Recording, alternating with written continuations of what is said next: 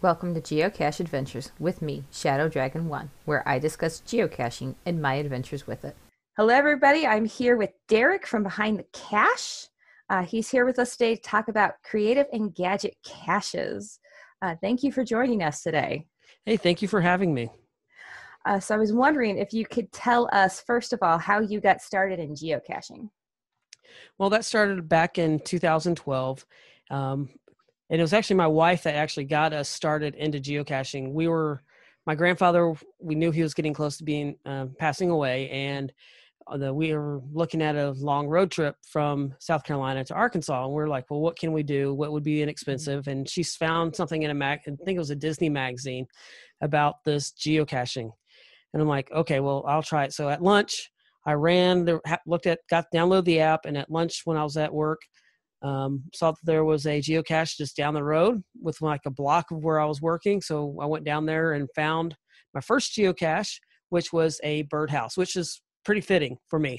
And really got hooked on it at that point. And then when we traveled from South Carolina all the way to Arkansas, we were hitting all the rest stops and really fell in love with it because generally when I drive, I don't stop. And this actually caused me to stop. And my wife really appreciated it because I wasn't flying past the rest areas and keeping on going.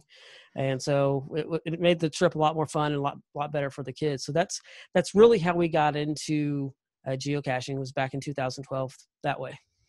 So it seems like it started as a whole family affair for you guys. It always has. In fact, the Baker Six Clan, which is our geocaching name, was the name actually came because there was six of us. I have two older boys from a previous marriage, and my wife and I have two children now. So there was six of us. So it was Baker Six Clan, all six of us. Now everybody has their own except my wife and I. So we're the Baker Six Clan -4, I guess. But but that's just, so it's always been a family affair. In fact, our first path tag that we had made actually says Baker Six Clan established 2012. Cool. Is what it actually says on our first path tag that we had made. Oh, that's neat. So after 8 some odd years of geocaching, I'm guessing you have quite a few finds under your belt at this point. Well, believe it or not, I'm still under 1,000 finds. And the reason is because I love the high favorite point caches. I got 365 days, which I wanted to get to 366 this year. It's later in October. I'll finally get my 366 day challenge, fill that whole grid up. But I end up having a streak of 92 days of getting caches. Wow. I absolutely hated it. Because I don't, like I said, I like getting high favorite point caches and going to really cool locations. Doing park and grabs and getting the LPCs just really is not for me. I'll do it, but those are, to me, are for numbers. And so that's why I don't have a really high number count, because I'm always looking for the really high favorite points and really looking for the adventure and really looking for the very interesting containers and the different aspects of it that way. I see. That's still a lot more than I have. I have 152 at this point. Hey, so. hey, and play your game. And that's the thing. That's what I really love. The most I've gotten in a day was 79. And it was because as a family, it was the day after Christmas, 2 years ago. We went and did a geo art, and it was a lot of fun. And now it's kind of started. I love my daughter to death because she goes, "Can we make this a tradition to go do a power run or go do a geo art right after Christmas?" That's great, because that's the whole point to me, is what geocaching is getting out and making memories with family and friends and doing that aspect of it. So that's one of our traditions now. This year will be 3 years. Lord willing, getting out there after with all this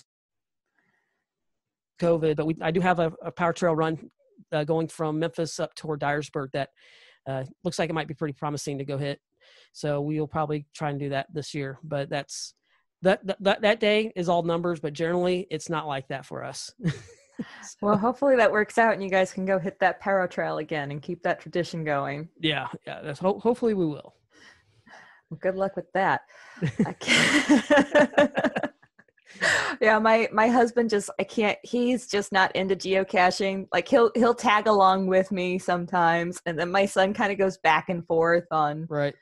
and it if I can find the larger caches that Yep. he can get, what he calls them toy caches, Yep. then he's into it. If it's like one or two, and then they humor me, like my birthday and Mother's Day, it's like, okay, we'll go out for the day, what do you want to do? And it's usually like four or five bigger ones that I can find. But And I it, completely understand that because, I yeah, mean, caching with kids is completely different. it really is.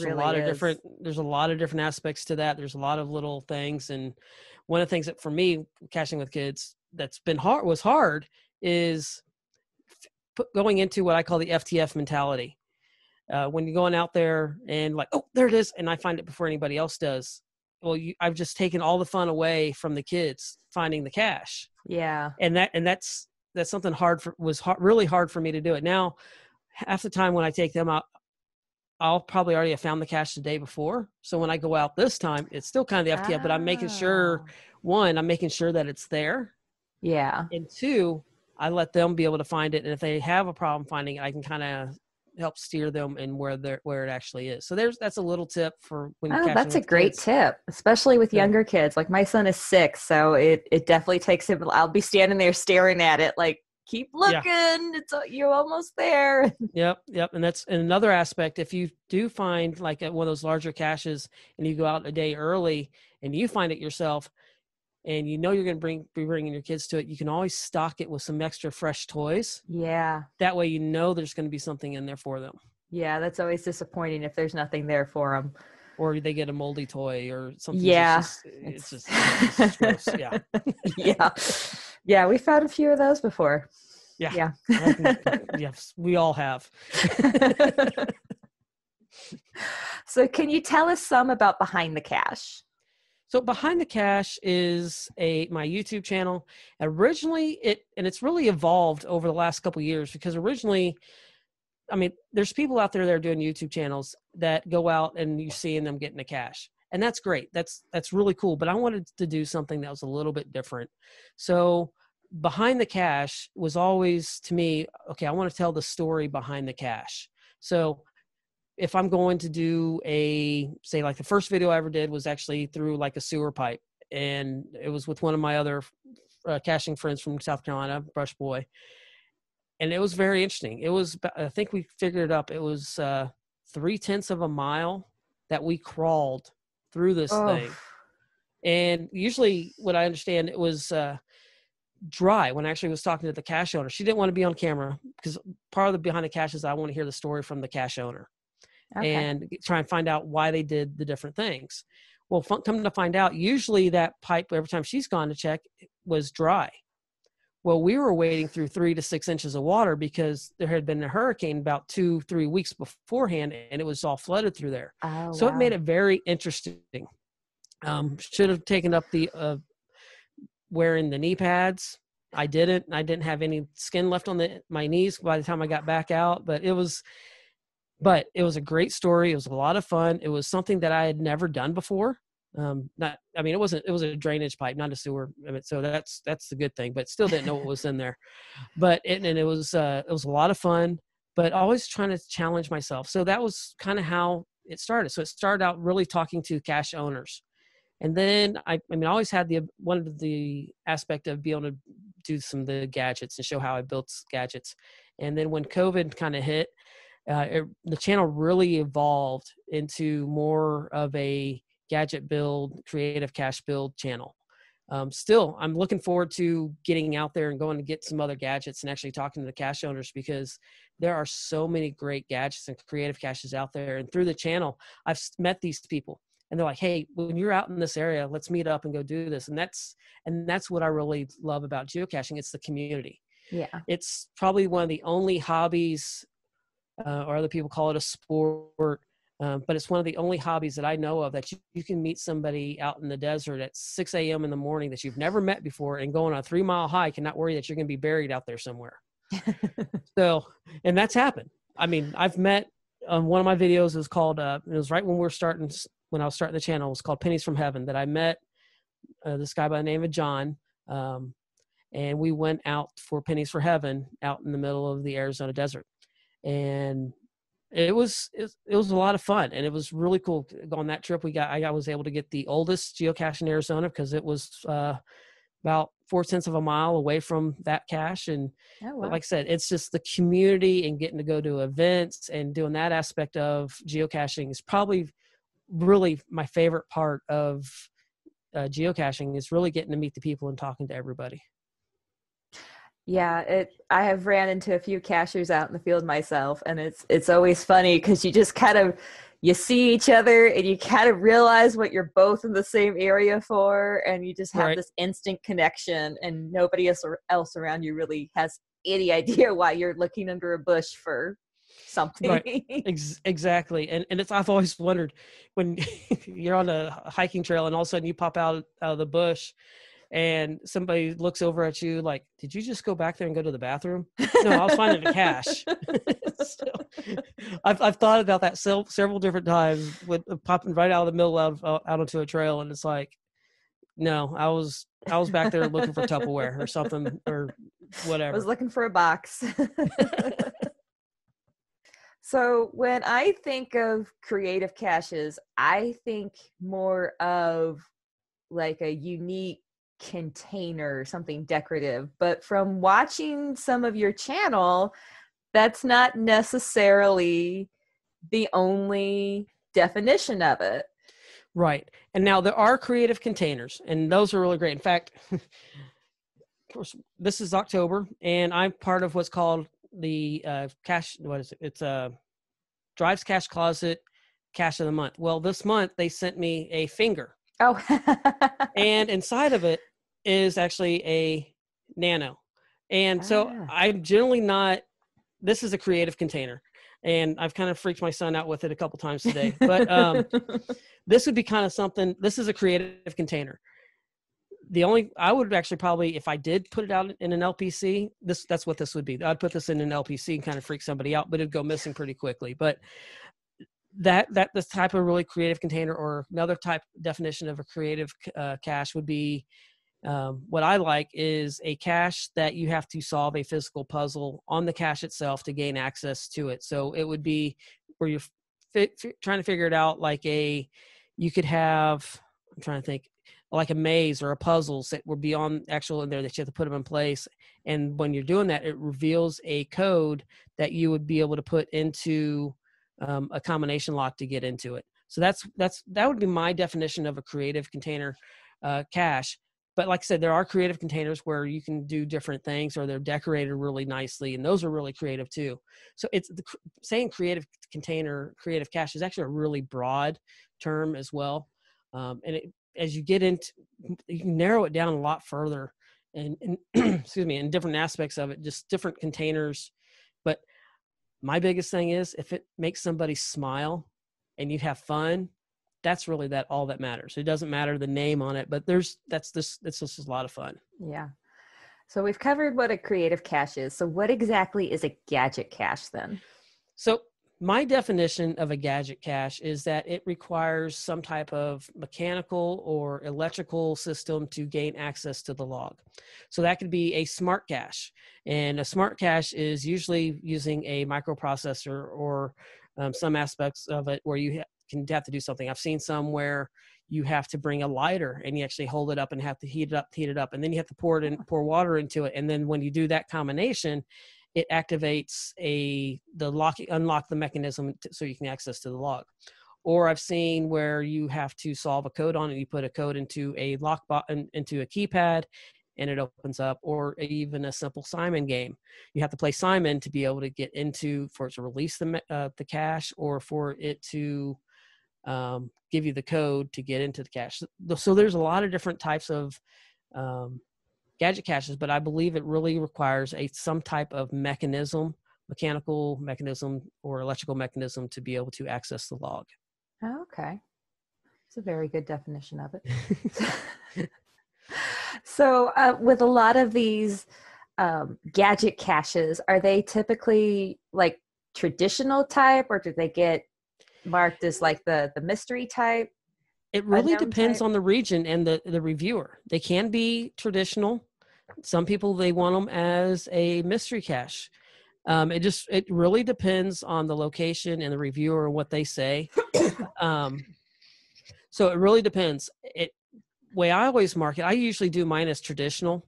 I have had a multi cache that was a gadget cache, but generally I would mark it as traditional, but then use the attribute as a field puzzle.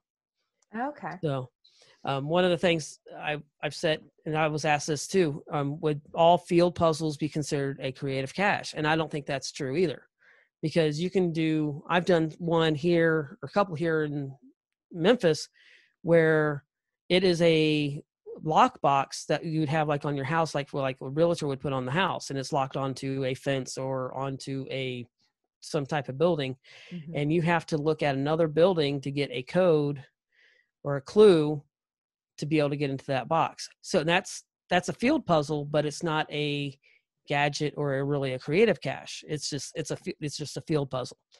So that's kind of that. But I use the field puzzle because most people that do gadget or creative caches or will have like a field puzzle attribute on it, and if they don't, they should. So because Okay. it So if you're helps narrows trying, it down.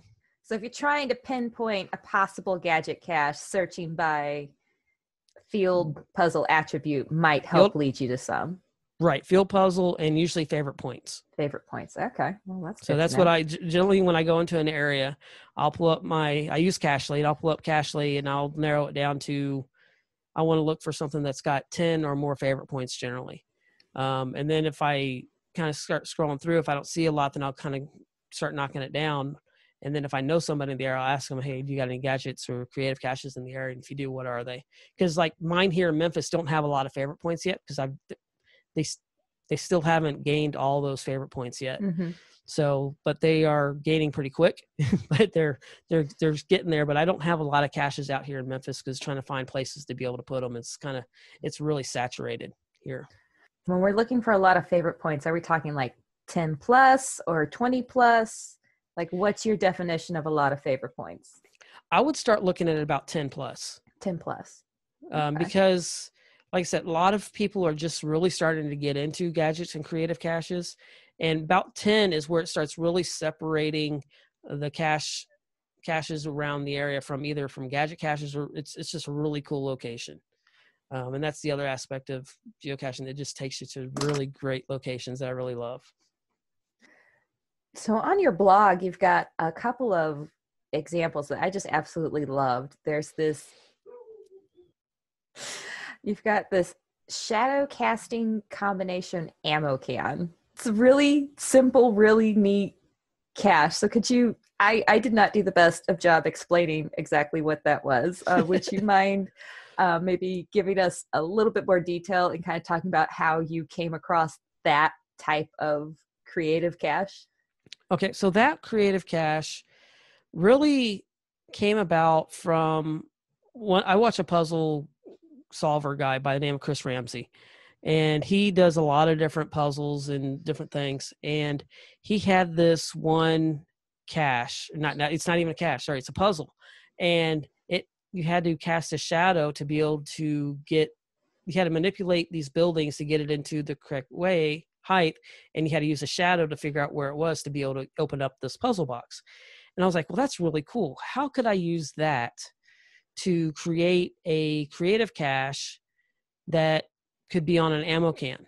And so what I did was take some bolts and drill some holes into the ammo can and brought them up. And then I did a half circle using a compass, and I marked it from two of them from 0 to 180 degrees, and the others from 180 to 360. And behind each one of those degrees was a number from 0 to 9. And what I'll end up doing, I haven't put it out yet, but what I'll end up doing is I'll put the opposite of what the degree is on that, what's marked, and they'll have to take a flashlight and shine it, and where that shadow falls will land on the digit for the combination for the code. So that's kind of way I kind of envision it. Now, is this the only way that you could do this? No, I have another friend that's got one's kind of similar, because we're talking about it, and he's got one kind of similar to it, that you have to use a shadow, but his are all together, and you have to, I think it's at a certain angle, or you have to do something the way it casts it. I haven't seen his yet, but we kind of talked a little bit about it. But it's just a lot of times when I'm creating caches, and what I do on the vlog is really to get other people to really think about it and come up with some different ideas. I love seeing what people come up with after I throw this out there, because that's really a lot of what I like doing. It's just like, hey, here's this is an idea. Take it. You can use it, do it whatever you want. I would love to see how you use it. So that's really cool when somebody does that. Do you get a lot of responses for that kind of thing? Oh yeah, I do. I really do. And in fact, I have found a lot of new friends through doing this, and people that just communicate back and forth. I mean, I've met people from the Netherlands, and I've met people from Germany that I've talked to, that they see these different things like, hey, how'd you do this? And we'll just start talking. And I'm involved with a lot of different Facebook groups. And it's like, all right, I'm trying to come up with an idea. This is what I have. And so we'll work together. We'll do some collabs on different things and trying to come up with different ideas. And then there's a whole bunch of other gadgets creators, or as I call them, gadgeteers, all over the place, that we really start brainstorming on different things, and it's find out where in different areas that these are in, and we really start. It's just like another subculture inside the geocaching community. That's just a lot of fun. It seems like we're all really wanting to help, and we share ideas, and it's like we just like seeing how things evolve. And so yeah, there's a lot more out there than you think. I mean, it's a lot of fun, and it's met some really great friends and really great people just doing these gadgets. So you've got a lot of ammo can videos. You've also got a lot of simple PVC creative gadget cache ideas. So you've Right. got a lot of neat ideas that people can just go to your blog and incorporate. And what I love about a lot of these is you don't necessarily have to have a lot of tools. Right. You have to have a whole workshop. Right. And I try, that's what I try. I mean, I have a workshop, but I also try and say, some people don't have this. So I'll kind of go, this one, you only need a drill, or this one, you only need a saw. So I'm trying to show that you don't have to have a workshop to create all these different gadgets or creative caches, because it's really about the fun. And just, some of my favorite caches are the simplest caches. There's something about like, oh my goodness, why didn't I think of that? If I just pulled this string and the cache pops up this way, holy cow, why did I not think of that? And a lot of us don't have a lot of money that we can go and drop like $30-$40 on a cache.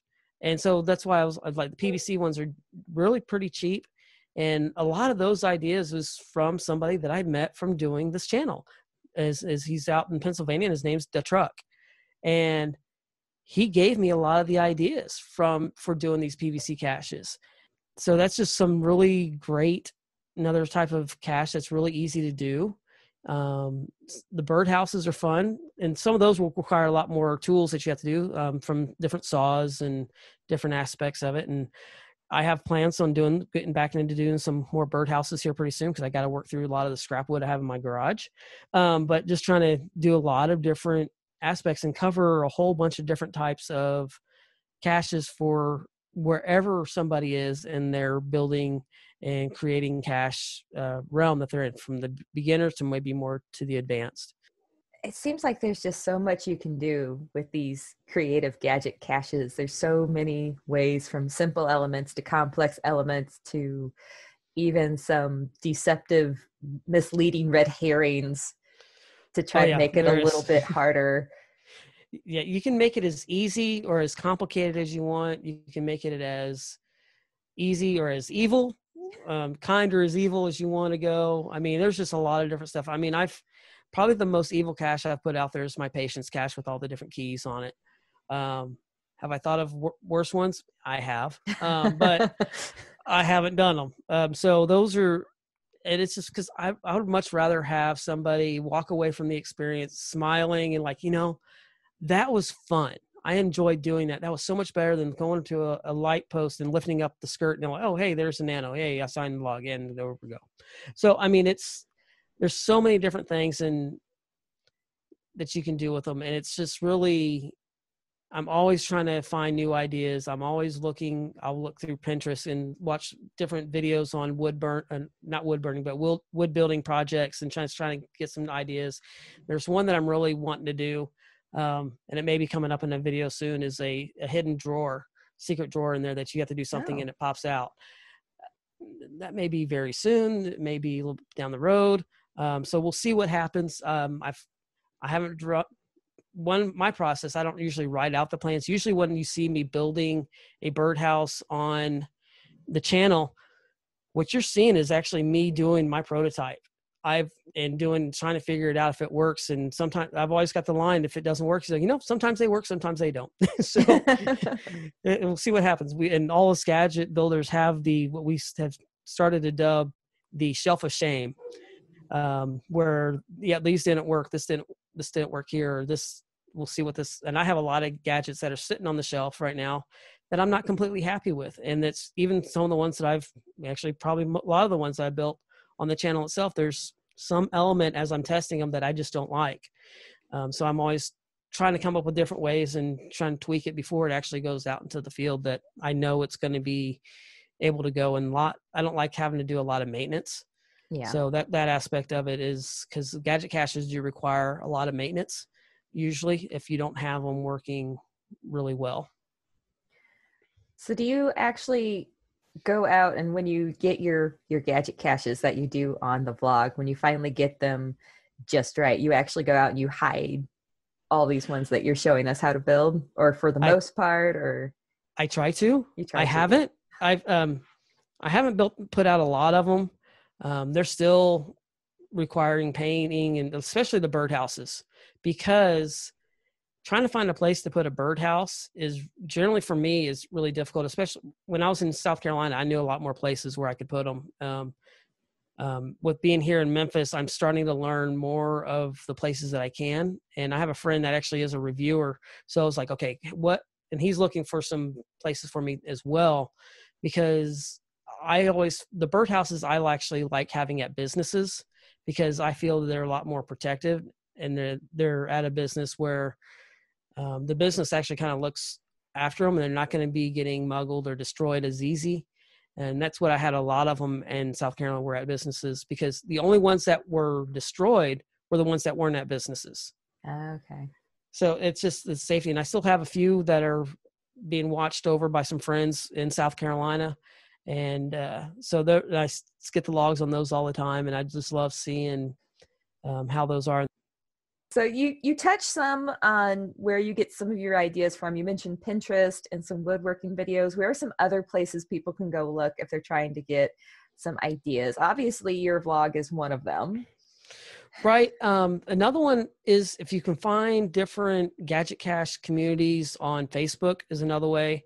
Finding them and just looking for type in Gadget Geocache or Geocache Gadget or Clever Caches, and you can look at it that way. Pinterest, just search for gadget caches, or woodworking projects. Just puzzle boxes is another one you can type in. Puzzle boxes. I'm trying to think. There's just creative containers. There's another section that you can look at. So those are different ideas that you can look at. Puzzle boxes is probably one of the really good ones. I mean, you can get cryptexes, which is we've seen the movie Da Vinci Code. That's the cryptex. So that's another aspect that you can get. And just, it's crazy. You can see different things in different ways that you can. I mean, if I go to like Hobby Lobby or to a craft store, I'll walk through some of the aisles and I'm like, that could be something kind of cool. Or escape room elements is another one that you can look for. And there's a ton of them on YouTube that you can find as well. Or just go do an escape room. And there's a lot of different aspects in escape rooms that are really cool that you can use those elements to create a creative cache. That's cool. So what's kind of the best size cache to do a creative or gadget cache on? I mean, I've seen a lot of videos. They tend to be either nanos or ammo cans. Are they kind of the best sizes for that? probably not as much nanos, because nanos are kind of small, but you may have the log maybe as a nano that you get to, or a bison tube. Really, you want the cache to be as big as it can be for the location, because it also depends on what you're wanting to do in that cache. I mean, you can do with the microprocessors, you can do a whole bunch of different stuff to make it kind of smaller, the area kind of small where you want to use, but it really depends on what you want to do. I mean, if you need it in a birdhouse, you put it in a birdhouse. If you can do it smaller, you can do it smaller. It really, the location that you want to put it at really will determine the size of the gadget that you can do. Sometimes I've seen, or I've heard of gadget caches that are as big as a picnic table, and that they have to do different things to get into it. And then I've seen some that are as small as, say, a lock and lock box, just a small lock and lock Tupperware container. It just depends on what you're wanting to do. And like I said, if you can make it to at the biggest that the cache can be for the location, and I think that goes with any type of cache that you can hide. The more fun, if you make it unless you're going out for an absolute evil hide or anything like that, hide the cache that is as big as it can be for the location. And the other aspect of geocaching that I've really believe in is, if you're not taking somebody to a location just for the cache itself, find another place, because this is a location-based game, and you want to find those different areas and some of my favorite caches haven't been gadget caches or creative caches. They've been places that it's taken me, really cool aspects of it. And that's really what, to me, getting to see these different locations are really cool. And if you don't have a cool location, put out a gadget cache. So, okay, so then that brings up an interesting question. So what is, not necessarily what's better, but what is your preferred? Do you prefer to find like a really great location when you find a cache, or do you prefer to find a neat gadget or creative cache? it really depends. I mean, if something takes me to a really cool location that I've never seen before, then that's really great. I mean, I love virtuals because generally they will take you to a really cool location. We have a virtual here in Memphis called the Grotto, and I've done a video on it, and it is probably one of the coolest virtuals and one of the coolest caches that I've ever done. I wish I could give it more favorite points, because it's like you're walking into a giant geode, and it's just a really cool location. My parents lived here in Memphis for 20 years and never knew this place even existed. Oh, wow. And it's been around since the 30s or 40s time frame. And it's just a really cool place. It's in the cemetery, so you get your cemetery cache at the same time, but it's a virtual, and it's called the Crystal Grotto here in Memphis is actually what it's called. But it is probably one of the coolest places, and it was a location based. Another one, if I can find a gadget, those are great. I love gadgets, and of course I build them and all that. So, but it depends on who I'm with and what I'm wanting to do. If I would rather I'm always up for trying to find a gadget. So, but generally if there's not a gadget around or anything like that, I'm going to look for something that's got a really cool location. That's going to be really neat, and something that I'm going to get to see that I don't get to see all the time. And it kind of takes me off the beaten path and just kind of see something really cool. Yeah, I definitely agree with that. There's a lot of neat places that even just in our local area that geocaching has helped us find, that I grew up here and had no clue it was anywhere around us. Yeah, it's like the saying that I've seen on shirts that geocachers know where to hide the dead bodies, because we know where these really cool places are. But it's really, that's one of the aspects of it that I really like. I mean, it's just, I've seen things geocaching that I would have never thought of, like the Grotto, or learning some different aspects of when I was at the Grand Canyon, or finding a hidden trail, finding a park, finding these different areas just by geocaching that I would have never even known about. Yeah, That's one of my absolute favorite parts about it. It's led us to a couple of neat parks and a couple of neat monuments and landmarkers that I had been within, say, 50 yards of and had no clue they were there before. Yeah, it's just amazing. I love that. It really is cool. That's probably it's always neat finding what you're after, and especially if you've got like some sort of creative aspect to it or something, but just these little hidden treasures all around you that are actually the locations and the things that you had no clue were in your own area. And then doing them when you're vacationing, it can help you find great Yeah, places that maybe don't necessarily show up in the travel guide. So it's right. just a really cool aspect of geocaching. And a lot of times you even find out a lot of the little bits of history that you never even would have known about. And that's Yeah. that's that's really cool too. Yeah, I recently, it's probably been about a month or so, we did an adventure lab in our area. Um, in St. Charles, there's a historic downtown area, the old cobblestone streets and old stores, all these historic buildings. We'd go down there all the time growing up. We'd go down there all the time as an adult.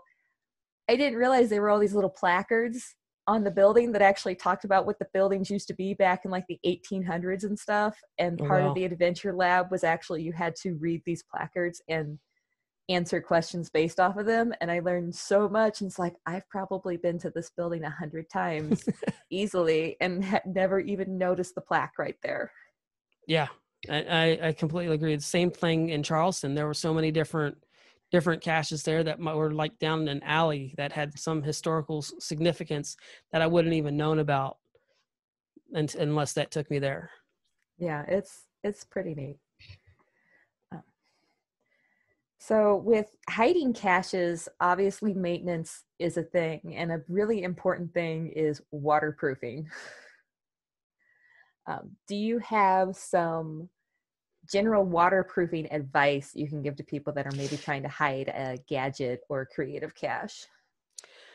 It's really hard, and waterproofing is really difficult. Trying to find a container that can keep the water out for a long period of time is usually really hard. Usually, it needs to have some type of seal. That's why ammo cans are really good.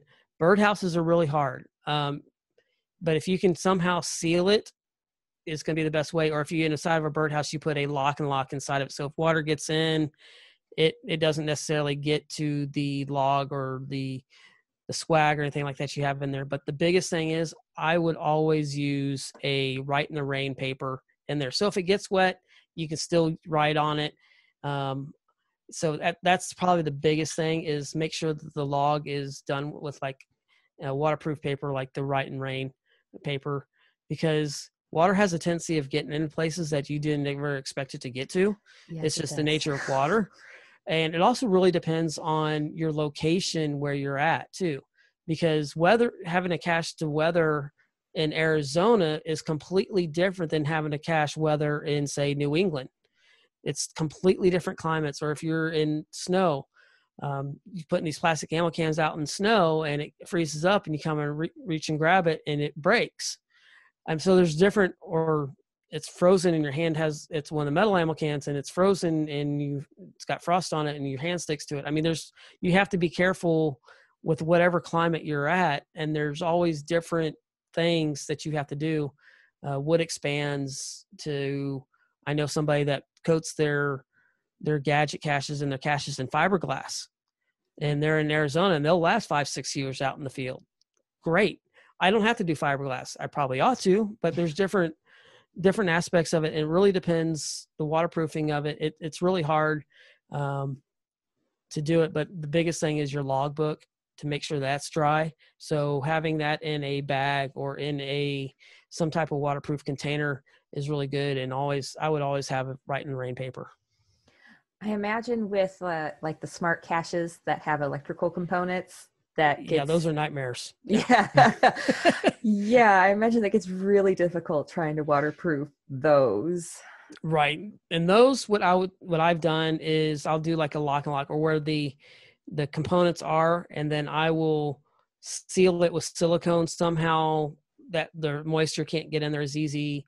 But if the microprocessor goes out, if you can rehook up the wherever the microprocessor is, if you can have that kind of sealed in a box, just have the wires coming out with silicone put in there, that's going to be the best way. So you can't, that you don't get that moisture in there. So nothing is quite foolproof, but a lot of great No. potential tips to help sort of minimize the water damage per Yes. se. So, oh. Well, I have a question that this is one thing that always kind of, I never know what to think. So there's a lot of micros and nanos in my area, and I have found a lot of times a nano gets marked as either a micro or sometimes it gets marked as an other. Right. What's your opinion? Like, is it a micro or is it an other when you go and mark yours? Well, on geocaching.com, they actually have the actual sizes that a cache could always be. But it's always left up to the cache owner to determine it. And the other could be part of a mystery. So somebody doesn't necessarily want to reveal that they hit a nano, so they mark it as an other. So you don't know exactly what you're looking for. It's just so they can raise the difficulty of it, or so they can do different aspects of it. So that's, I don't know, that one's kind of hard to answer, but if you can look at on geocaching.com, they actually have the sizes. So if it's a size of a D battery, which is basically the size of an old film canister, that is actually a micro. A nano is like the end of a pencil eraser. And then it goes, a bread box is a regular size cache. And then, or a regular size cache would also be an ammo can. And then a large is actually the size of a 5-gallon bucket, which was the original like GC stash, was a 5-gallon bucket. So that's a large. And that's really how it's broken down on geocaching.com, how to determine the sizes of your caches. So that's, or actually then a small is the size, I'm trying to think. So I said micro, nano, I didn't say a small. A small would be, I don't know. It's a size in between the D battery and the regular size, the bread like box. a softball or something. Right. So when you're marking like a gadget cache, let's just say, I saw a video online of one where it was like this, I can only imagine it had to be a 5 difficulty level. And it was this giant, weird orb shaped mess of PVC tubes create a maze, but then Right. it was like down in a bucket and it had bars across the top so you couldn't pull it out, and you had to try to somehow maneuver through these bars and get I'm not sure if it was a bison tube or if it was a nano, but you had to maneuver to get it out. But the bucket itself was about a 5-gallon bucket. Right. So that would be. Do you base the size on the log or base the size on the whole contraption? I base the whole size on the actual container itself that's holding the log. So that would be, to me, because it's in a 5-gallon bucket and the other stuff's inside, the log may be in a nano or into a bison tube or anything like that. I judge it by the size of the container that actually holds everything. So if I'm putting out a birdhouse, it's going to be a regular size. Or if I'm putting out a ammo can, it's a regular size. I generally don't put out anything really small. I have one cache that's out that's probably a small, and it's marked as a small. So it's just a creative container. Okay, so like in the case of the 5-gallon bucket, it would probably get you would probably mark it as the large size. Right. Okay. Right. I would either mark it as a large or an unknown. That would be between the two. But unknown might be a good one for that. Yeah. I'm not actually sure what they had it marked as. I just kind of saw the clip of them trying to maneuver this massive tangle of tubes, and it was very impressive. But if that wasn't rated a 5 difficulty, then then I don't know. And that's all judging by the cache owner, because that's one thing with building gadgets, I always have a hard time rating the difficulty because I put it together. I know how it works. So I generally have my kids or somebody else beta test it for me and tell me how difficult was it for you to get into. So that's how I determine that, because for me is building it. I've already solved it because I worked it out as I was doing it. So I don't know how hard it really is. That's a good piece of advice for anybody hiding a gadget cache out there. Yeah. There's a couple in my area I was given the GC codes for, but I haven't gone out to try to find them yet because they're between the two of them, there's a 4 and a 5 difficulty rating, and they both say take an hour to 2 hours to do. And my 6-year-old is not going to hang out sitting there to do it. So I'm having to put that off for a little while. But I do hope to get out there and see what those actually are. I'm quite curious about them, especially when they're like, yeah, you may need 2 hours to find this little micro. I'm like, yes. What are you going to make me do that's going to take me 2 hours to find this micro? It's a patience cache. Yes. That's exactly what it said on there. This is a patience cache. And then I'm sitting there wondering if I actually have the patience to do it or if I'm going to say a lot of bad words. Maybe a little both. I don't know. I hope to find out one of these days, but. Yep. Warning, this part of the show contains spoilers for the cache that is about to be discussed. So at the end of each podcast, I always do a cache highlight, and you have agreed to do the cache highlight for us. Yes. Which I do appreciate. So I will read that information and read the description for everybody here. And the cache was called Freedom Go Boom. Cache ID GC6Z. CMK. Difficulty rating 1, terrain rating 1. The description reads, "This is a very unique cache. I can pretty much guarantee that you have never seen a cache anything like this before. Countless hours and probably way too much money has been invested in this one-of-a-kind cache for your enjoyment. Please read the cache page in its entirety before attempting. Like all of my caches, it does not need to be taken apart, pried open, or otherwise disabled. The cache is completely out in the open and can be spotted easily, but to sign the log, you will have to find the combination to the lock on the rear cannon carriage. If you have ever played pinball, then you should discover the canyon's secret post-haste. Be gentle so other cachers may enjoy this unique cache. Hint, just pulling back and releasing the plunger will probably not make Freedom go boom. You must snap the plunger as if you were actually playing pinball." That one is a really fun one. That's a great gadget cache. And that's put out by my friend Geocache out in Savannah.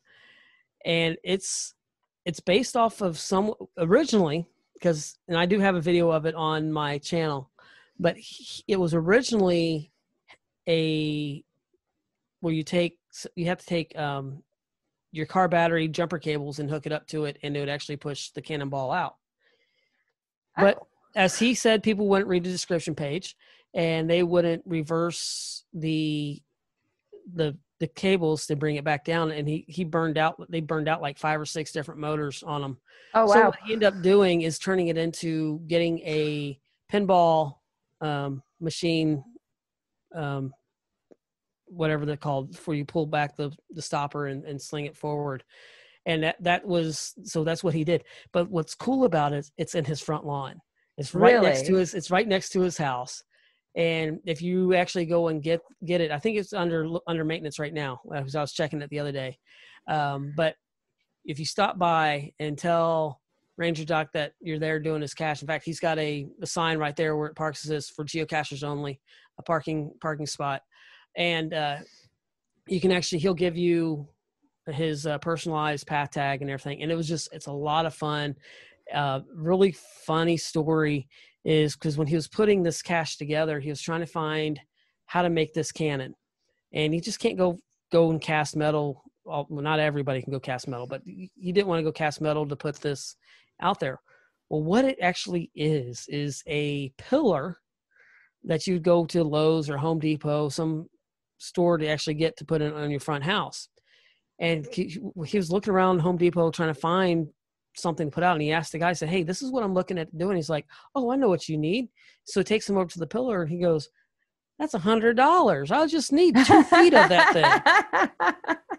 And he ended up buying it. But he's like, He's like, "Yeah, 5 minutes after I bought it, I cut 2 feet off of the thing."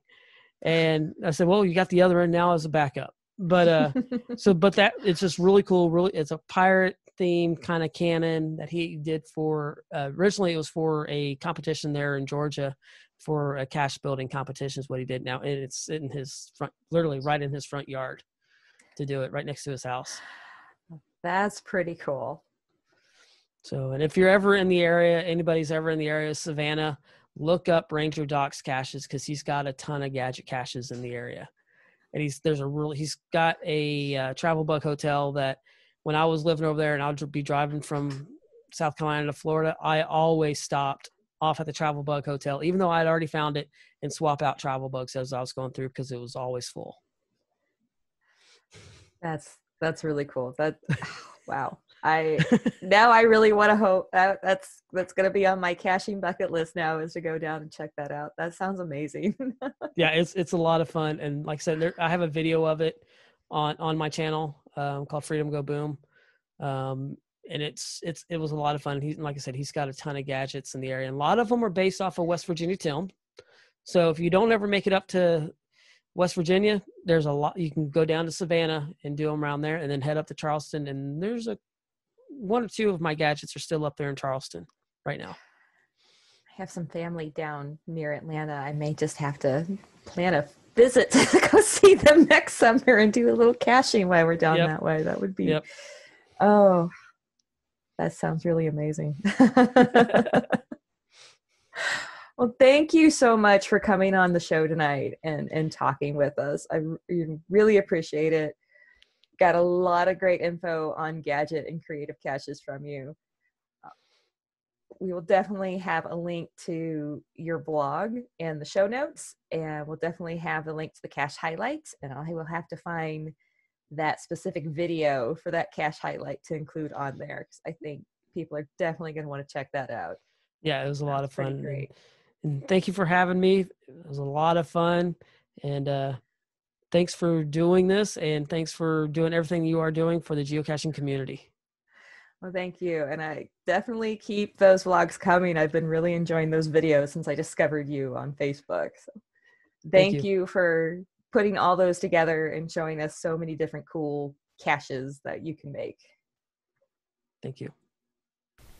You've been listening to Geocache Adventures with me, Shadow Dragon 1. If you enjoyed this episode, please take a moment to leave a review wherever you listen to podcasts. Do you have a topic you'd like to hear discussed?